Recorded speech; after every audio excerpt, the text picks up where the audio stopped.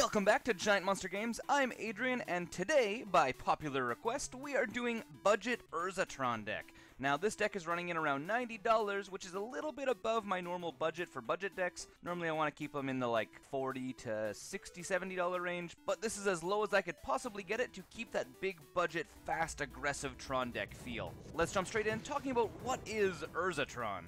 Urzatron is the combination of three different cards: Urza's Power Plant, Urza's Mine, and Urza's Tower. Individually, these cards only produce one colorless mana each, but if you have one of each of these types of cards on the battlefield, they produce a total of 7 mana, Power Plant and Mine producing 2 mana each, Tower producing 3. So this is why it's referred to as Urzatron, because it's kind of like Voltron, where once they're all combined, they create a giant robot, which generally can smash our opponent in the face. Okay, they don't actually create a giant robot, but they do give us 7 mana, which we can use to summon something that is equivalent to a giant robot. While we're here, I should probably mention we're running playsets of each of these cards, so 4 mines, 4 power plants, and 4 towers. And seeing as how we're on the subject of land, let's just finish up our mana base. Nothing else too special, only 8 forests, and a single lonely mountain. Moving over to spells, or mostly artifacts actually, we have 4 copies of Expedition Map. This is a key pillar to this deck because Expedition Map allows us to go and fetch any land, which means we can go and fetch whichever piece of the Urzatron land we don't currently have. This is generally your best first turn play because if you have this in your opening hand, along with 2 other Urza lands, different ones obviously, you can guarantee have untapped Urzatron on turn 3. But Expedition Map is not the only card we have that fetches up any land. We also have 4 copies of Sylvan Scrying, which is almost the same thing as Expedition Map. It allows us to fetch up any of our missing combo pieces, except it costs green mana to cast this. As you may have already noticed, the Urza lands don't produce green mana, which means either we need to play a forest, which slows us down by a turn, or we need to find another trick on how to play this card, which takes me to our next card, 4 copies of Explore. Now this card allows us to play an additional land the turn we play it. We also get to draw an extra card, so cantripping is always nice. An example series of plays: on turn 1 we play an Urza land, anything, and cast maybe any of our 1-drop artifacts, which I'll cover in a second. Turn 2 we play a forest, we can play Explore, which means we can play a second Urza land. Then on turn 3 we can play Sylvan Scrying to fetch up our last Urza land we need, and complete Tron. Obviously we'll be down by at least 1 Urza land, so we'll only have 5 open mana, but it does open up some possibilities because we do have a 4-drop that is super handy. Now, I know what I just described sounds super janky, so let's talk about how we actually go about making green or any colored mana in this deck, and that is with our next series of 1-drop artifacts. We have 4 copies of Chromatic Sphere, 2 copies of Chromatic Star, and 3 copies of Terrarium.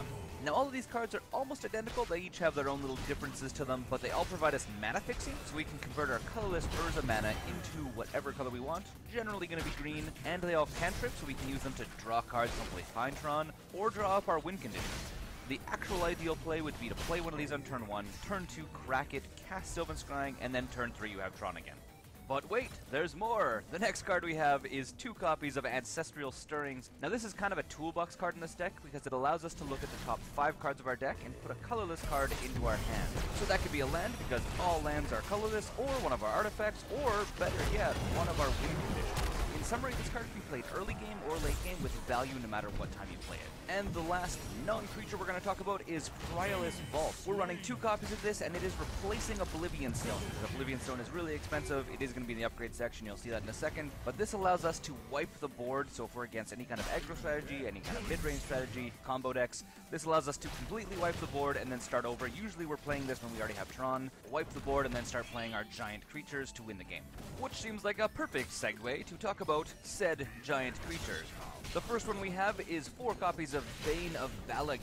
Now this is the most vanilla win condition we have, and it also feels the most like an actual Tron deck card that you would actually normally see, because it is an Eldrazi, it is colorless, it costs 7 mana, it is a 7/5, which means when it swings in it is going to do some serious damage, and it has the equivalent of Annihilator. It doesn't actually have the Annihilator keyword because they didn't reprint that in Battle for Zendikar, but it is the exact same ability, which is whenever it attacks, defending player exiles 2 permanents he or she controls. Which, as you can guess, can easily close out the game if this creature attacks once or twice, because your opponent will have almost no board state left, and potentially even be losing lands. Carrying on, our next creature is Steel Hellkite, which is basically the giant robot I was talking about. We're running 4 copies of this guy, and it is a 5/5 flyer for 6 mana, which is awesome in itself, but it has a ton of upside. So 1, you can pay 2 mana to make it bigger, give it +1/+0 until end of turn, but that's not the real reason why we're playing it. Its second ability is why it's in this deck, because it is crazy, which is whenever we swing in and attack with Steel Hellkite and it deals damage to a player, we may pay X mana and then destroy each permanent our opponent controls with converted mana cost X, whatever we paid. We can only do this once per turn, so we can't use it to completely wipe our opponent's board, but we can definitely use it to control our opponent so they can't get the advantage on us. If we need to go wide, we have Mere Battle Spear. We're running 4 copies of this guy, and it is another robot for us because it is an artifact creature. I guess that's a robot if you consider it that way. It is a 4/7 for 7 by itself, but when it enters the battlefield, we create 4 1/1 colorless Mere tokens, which is fantastic. We're getting tons of value right there. Plus, whenever Mere Battle Spear attacks, we may tap any number of Meres we have and give it +X/+0, which is the number of Meres we tap. Plus, it deals that much damage to our opponent. So you can see it has tons of utility. I'm sure you can find ways of making this card work very well for you. Our last creature, though, is 2 copies of World Breaker. Now this guy tends to be another utility card for us, so not only is he a 5/7 for 7, he also has recursion. We can sacrifice a land to bring him out of our graveyard back into our hand, so he's really hard for our opponent to kill if we do get into our graveyard. His main ability, which is why we have him in the deck, is whenever we cast him, we may exile target artifact, enchantment, or land. So we can use this to slow down other Tron decks. We can use this to slow down basically any deck that's running dual lands, because we can target their least abundant land. We can also use this post-sideboard to hopefully destroy stuff like Stony Silence or other cards that are going to give us a hard time, because generally they tend to be artifacts or enchantments. So as you can see, it has tons of utility. I do want to point out before we actually wrap up our creature section that all of these creatures are 7 or less mana to cast. Because we're not playing giant Eldrazi like Emrakul and Ulamog, which almost win you the game as soon as they come into play, I've made it so this deck is low to the ground in relative terms for Tron, that is, and we can generally be casting these creatures for their mana cost on turn 5 if we do get locked out and they destroy one of our Tron lands and remove it from our deck. So we're not completely out of the game if we do lose one of our combo pieces. We can still get these creatures out of the board relatively fast and still be a threat even if we're not getting Tron. Now let's talk about our sideboard. The first card we have is 3 copies of Crumble to Dust. This is helping us deal with other Tron decks. It also kind of helps us with Ad Nauseam, Scapeshift, and any decks that are running 3 or more colors. Not necessarily an auto-include when you're going to be sideboarding, but it is something to keep in mind. Probably auto-include if it's Tron, actually. The next card we have is 2 copies of Fog. This is kind of self-explanatory. Then we have 4 copies of Nature's Claim. This is obviously targeting cards like Stony Silence, Pithing Needle, or any other card that's going to give us a hard time and not let us get Tron as fast as possible. This also gives us a little bit of hate for any deck that's running largely artifacts, so Lantern Control or Affinity. Then we have 4 copies of Pyroplasm. This is generally our aggro control spell. We're using this to wipe the board of creatures usually. And last but not least, we have Ravenous Trap. We have 2 copies of this, and it's helping us deal with Dredge and some combo decks that rely on stuff going to the graveyard and then coming back out repeatedly. Example being the Heartless Mirror deck I did a few weeks ago back. That is the entire deck, but before we wrap up this video, let's talk about some upgrades. The first and easiest upgrade for this deck is to pull out all 3 copies of Terrarion and putting in 2 more copies of Chromatic Star and an additional Ancestral Stirring. I largely used Terrarion because it was a budget version of these cards, but the other cards are just substantially better. Oblivion Stone is a direct upgrade for Priorless Vault and is actually faster and better at dealing with exit threats. The next few cards are all replacing our win conditions. The first one is Wormcoil Engine. This one here generally finds its way into most Tron decks because it has Lifelink and Death Touch, and when it dies, not necessarily if it gets exiled, but when it dies, it actually creates 2 3/3 creatures, one with Lifelink and one with Death Touch, so it becomes really hard to just straight up kill this creature. The next 2 cards we have are Karn Liberated and Ugin the Spirit Dragon. Both of these cards have the ability to exile permanents. Karn has the ability to exile lands even, which is crazy. Their other abilities are also absolutely insane, Ugin being able to deal damage directly to creatures or your opponent, and Karn being able to destroy your opponent's hand. Once these guys get on the table, it becomes very hard for your opponent to deal with you. And lastly, we have the 2 cards that tend to be the poster child for Tron decks, Ulamog, the Ceaseless Hunger, and Emrakul, the Aeon's Torn. Ulamog being 1, indestructible, 2, when it comes into play you exile 2 permanents, and 3, whenever it attacks, your opponent puts the top 20 cards of their library into their graveyard. Literally, he can attack 3 times and your opponent is guaranteed to be dead. And Emrakul may as well just read you win the game, because it is uncounterable. When you cast it, you take an extra turn. It has protection from colored spells, so you can't tap it or you can't do anything to it. It also has Flying and Annihilator 6, so when it attacks, your opponent has to exile 6 permanents, and if it's for some reason put into your graveyard somehow, it gets shuffled back into your library. So you can just kind of search it up again. It's absolutely insane. And that concludes our budget Tron deck. I hope you guys enjoyed the video. If you did, consider giving it a thumbs up and subscribing to Giant Monster Games. Until next time, I'm Adrian, this is Giant Monster Games, and don't forget to game like a giant monster.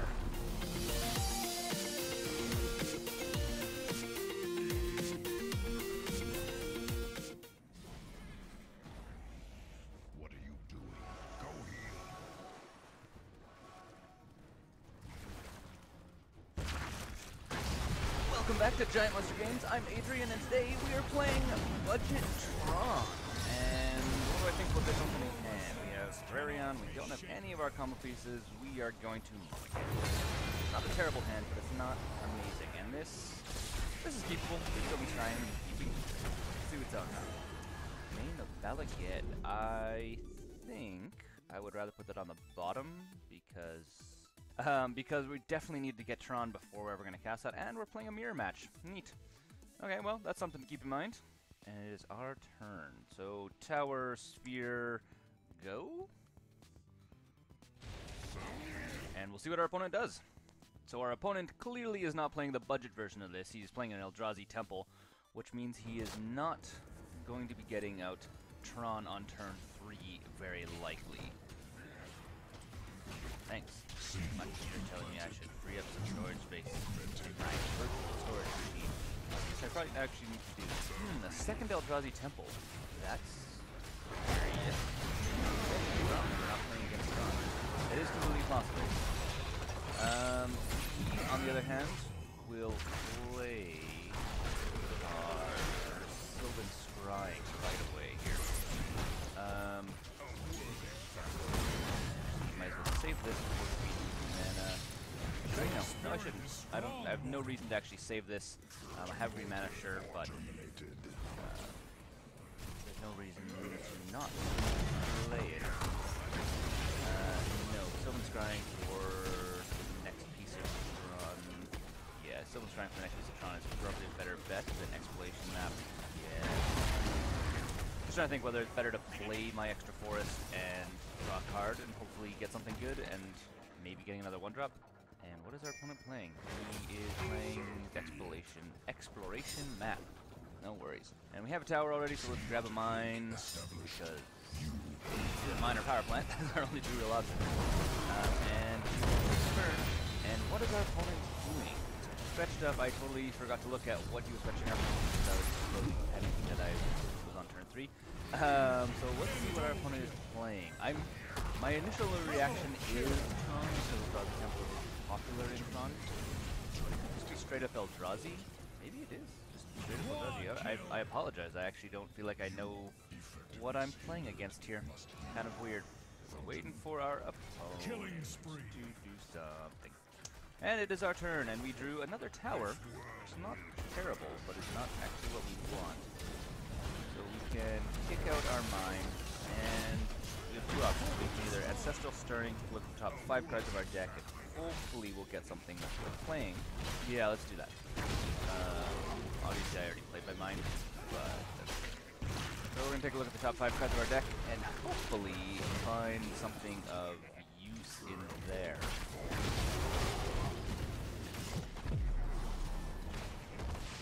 Our opponent, and we do have a power plant. Let's take that.